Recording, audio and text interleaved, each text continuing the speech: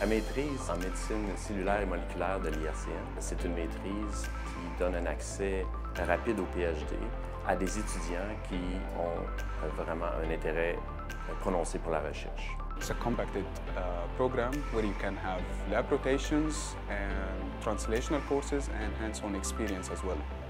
So it's actually a master's degree in 1 year that can prepare you for a PhD. I've chosen the MCM program because my plan was to do a PhD.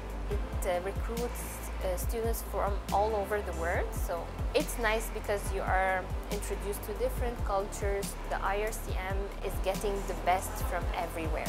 C'est une maîtrise qui combine la recherche fondamentale et la pratique en clinique.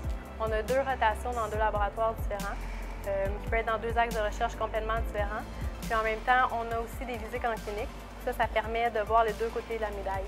As a student coming from a clinical background, I was interested in pursuing graduate school or PhD in a place that can expose me to clinical questions and at the same time to learn molecular biology techniques. We had the chance to follow or to shadow physicians in the clinics.